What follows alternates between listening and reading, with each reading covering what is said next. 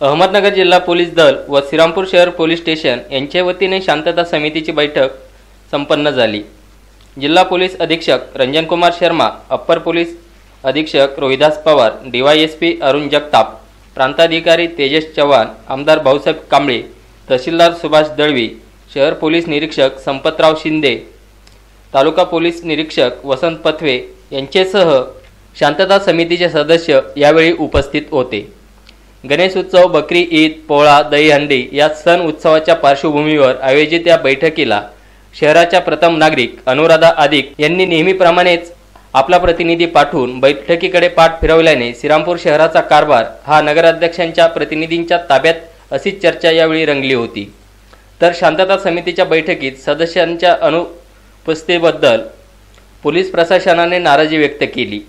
यावेळी शांतता समितीच्या सदस्यांनी आपली मते मांडली, तर डीवायएसपी यांनी उपस्थितांना मार्गदर्शन केले।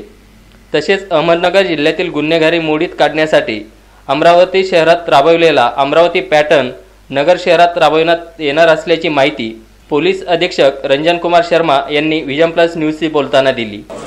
यांच्यामध्ये आम्ही सांगू इच्छितो की नगरमध्ये जे आहे गुन्हेगारी असा वाढलेला नाही। जर मागील 10 वर्षाचे आपण क्राईम रेकॉर्ड पाहिला त्याच्यामधून आपल्याला लक्षात येतात की काही क्राईम जे आहे ते सिरियस क्राईम घडत आहे, परंतु तसे जर रेकॉर्डमध्ये गुन्ह्यामध्ये वाढ झालेली नाही।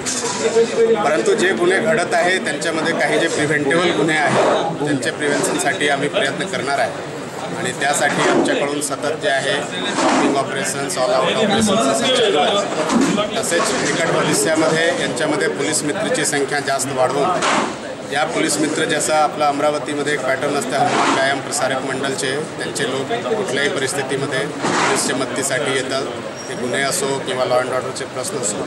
तसा इथे पण आपला श्रीरामपूर नगर असं जे मोठे मोठे ठिकाण आहे त्या ठिकाणी जे आहे आपला असा जास्तीत जास्त पोलीस मित्र बनवण्याचे आपल्याकडून जोर राहणार आहे।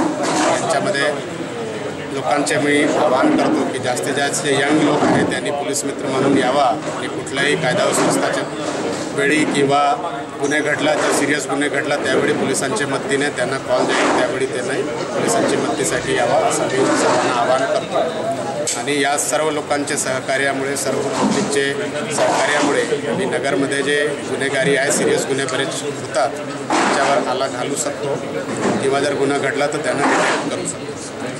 सध्या वाळू तस्कराचं नगर जिल्ह्यात जे प्रस्ताव आहे तर महसूल विभागाचं दुर्लक्ष होतं आहे आणि त्यामुळे पोलीस कधी कधी बळी जातात, याबद्दल काय म्हणतात? रेती तस्करीचे एक मुद्दा आहे आपल्याकडे आणि त्यांच्यामध्येच आपल्या जिल्हाधिकारी साहेबांसोबत चर्चा होऊन एक जॉईंट पेट्रोलिंग आणि जॉईंट ऑपरेशन्स पण झालेलं आहे।